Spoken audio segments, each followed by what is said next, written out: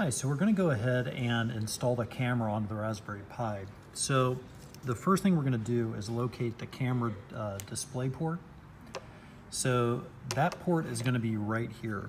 So if we take a look, it's even labeled camera right there on the board. The first thing we're going to do, if there is a cover, let's go ahead and zoom in a bit here. So if there is a cover on it, just go ahead and remove that. There might be some tape on it or something like that.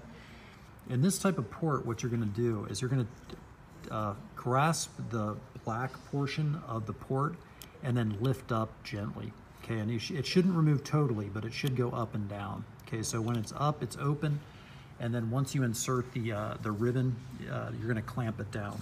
Okay, so on your camera, the camera should be, you should see on the ribbon, one side on this camera is a blue, the other side has metal contacts on it.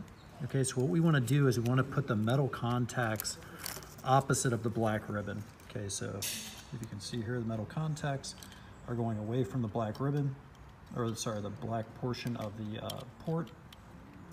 Okay, we just push down kind of, firmly, but not too firmly, and then just snap the black portion of the port into place and sandwiching that ribbon in. Okay, and when we tug, it should be pretty tight on there. So it'll kind of snap into place, and then when you tug on it, you should be easily able to gently lift up and it won't come out. Okay, best of luck. That's how to install the camera onto your Raspberry Pi.